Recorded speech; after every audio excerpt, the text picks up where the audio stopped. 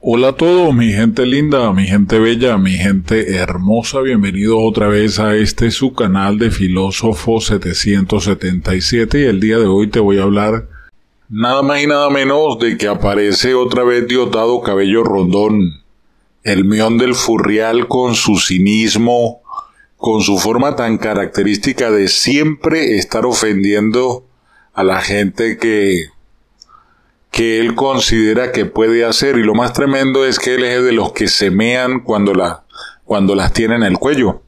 De allí viene el apodo de mión del furrial. Resulta que el personaje, hablando de Guyana, él se presenta como inocente. Nosotros no provocamos a nadie, la provocación viene de Guyana. Escuchen lo que dice Diosdado Cabello y ya volvemos. Amenazan. Dicen que van a llamar a sus amiguis del Comando Sur, que ellos tienen amigos en el mundo. Nos amenazan que van a llamar a la ONU, que van a invocar Consejo de Seguridad, no sé qué. Y después salen hablando que Venezuela los está amenazando. Nosotros estamos actuando con la Constitución en la mano, de acuerdo con esta Constitución. Una Constitución hecha por los venezolanos y las venezolanas. No le hemos declarado la guerra a nadie, no hemos invocado a nadie, y esto están llamando al Comando Sur. Al Comando Sur. Nos van a meter miedo con el Comando Sur. A estas alturas, en verdad, nos van a meter miedo con el Comando Sur. A los venezolanos y a las venezolanas que hemos aguantado de todo, nos van a meter miedo. Pues ahora nosotros vamos para adelante, señores que gobiernan Guyana a nombre de la ExxonMobil. Hoy se abrieron unos juicios aquí. Yo tengo una lista, aquí falta un gentío, creo yo. ExxonMobil, aquí está un señor de Estados Unidos. Aquí está otro, La red de lavadores de dinero. Pues son lavadoras de dinero. Dinero proveniente, vaya usted a saber de qué, y lo quieren blanquear aquí en Venezuela con campaña. Lo cierto es que ahora Venezuela luce así con esta pinta navideña. Lo escucharon, ¿verdad? Qué tipo tan cínico. El tipo de verdad la saca del estadio y con ese cinismo, con esa sinvergüenzura, dice, ¿acaso nos van a meter miedo? Es que él se le olvida que se disfrazó de enfermera y que se mió. A él se le olvida la historia, a él se le olvida que incluso pues hasta en la película que habían sacado en Colombia, la serie esta que tenía que ver con la vida del Sambo de Sabaneta, hoy extinta, en la Sexta Paila, él demostró que era un cobarde, él salió como un cobarde. Entonces ahora que sabe que de este problema se puede generar un conflicto de gran envergadura, sale con que nos van a meter miedo, con que van a hablar con el Comando Sur, con que van a hablar con sus amigos de no sé dónde. Yo le diría a Diosdado que de verdad sí es tan macho, como él es capitán y pertenece a la reserva activa, ¿por qué no se ofrece a ir a acompañar a los milancianos allá en Guyana ahorita? Allá en la zona en reclamación, corrijo. ¿Por qué no va y pone todo en orden, ya que el primo de él fue el que pusieron al frente? Porque él no toma la batuta y se va y se mete allá y demuestra de qué está hecho. Si es que de verdad no le tiene miedo. Es que mire, es capaz que vea a un gringo, a un norteamericano allá con su traje de campaña, lo ve pasar y el hombre se orina solito. Tiene que llevar pañales allí, en su bolso de dotación, tiene que llevar pañales a la lata. Porque es que el hombre, si no encuentra una letrina cerca en esta ocasión, si la vez pasada fue un golpe de estado y hizo esto, imagínese si hubiese sido un conflicto como el que se puede dar, donde Estados Unidos es el que viene a darles. Entonces yo me imagino que el hombre tendrá que llevar doble pañal Securexa, porque hasta del cuerpo se va a hacer, y no hablo de orinar precisamente. El hombre siempre ofensivo dice, nosotros estamos actuando con la Constitución en las manos.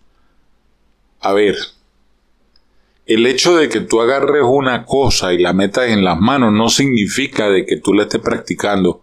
Igualito que tú te pongas la Biblia debajo del brazo no te sirve de desodorante. O sea, hay gente que usa una vaina tan ridícula. Si ellos respetaran la Constitución y vamos hacia atrás, nos hubiesen respetado a nosotros el referéndum revocatorio en 2 ocasiones. Si ellos respetaran la Constitución, no hubiesen hecho el referendo este chimbo que lo que da es pena, de verdad, pena. Si ellos respetaran la Constitución, se hubiesen ido hace tiempo del poder. Si respetaran la Constitución, no estuvieran ofreciendo cargos a militares, por lo menos como el caso del primo de él, que siendo diputado lo nombraron como encargado de la zona del Esequibo, algo que no puede hacer porque la Constitución no permite que un diputado ejerza otro cargo, no puede tener un segundo cargo. Todos los cargos dependen dentro de la Asamblea Nacional y solo para funciones dentro de la Asamblea Nacional, más nada. Y este ahora pasa a ser como una especie de gobernador en la zona del Esequibo, gobernador a distancia, a control remoto, dicen los especialistas. Porque el hombre va a estar manejando desde Miraflores, visitando constantemente Tumeremo, el centro de comunicaciones va a estar en Tumeremo, mientras los milancianos y las Fuerzas Armadas Nacionales Bolivarianas bien brutas que votaron el domingo por el sí, son los que van a ir a ponerle el pecho allá si empieza la plomamentazón. Mientras que el primo de Diosdado y Diosdado están en Miraflores tranquilitos con Padrino López, como yo ya les compartí en otro video. Esto, señores y señores, se ve y no se cree, se cuenta y no se cree.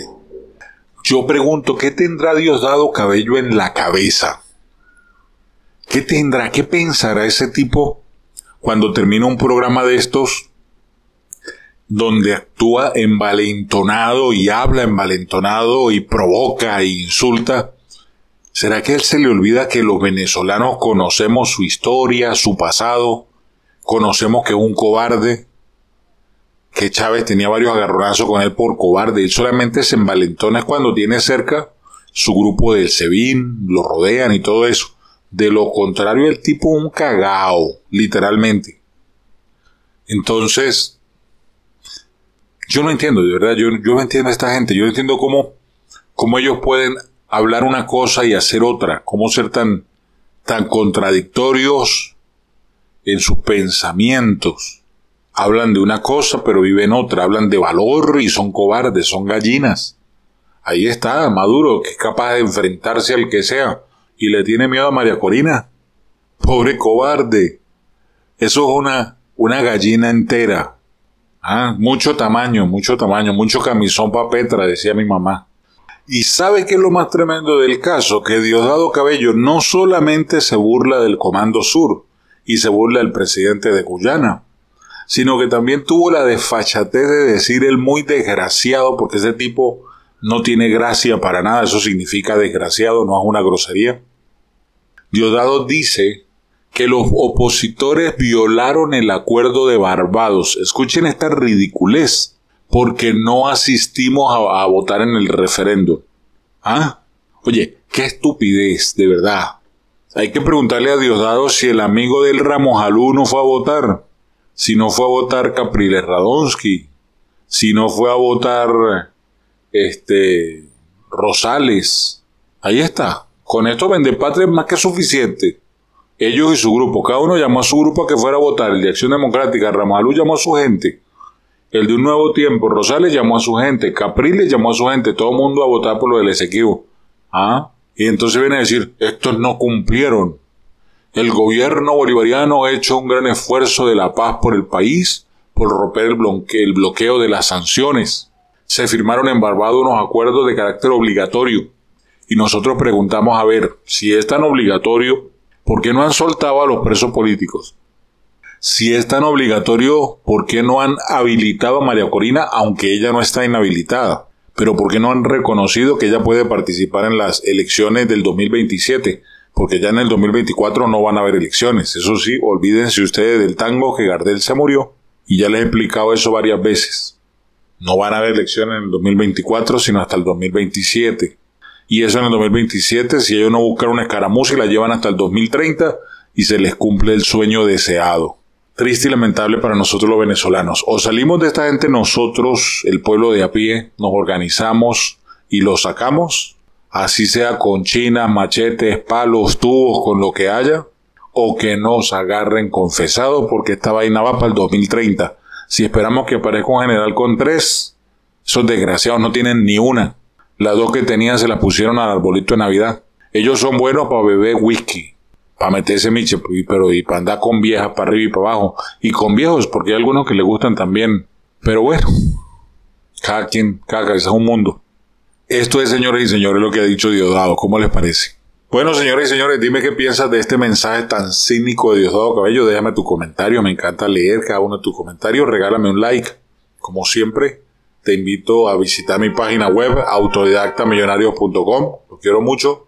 Bendiciones. Hasta la próxima. Dedito arriba y recuerda, para adelante es para allá.